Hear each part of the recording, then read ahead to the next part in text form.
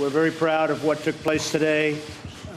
I think our whole relationship with North Korea and the Korean Peninsula is it's going to be a very much different situation than it has in the past.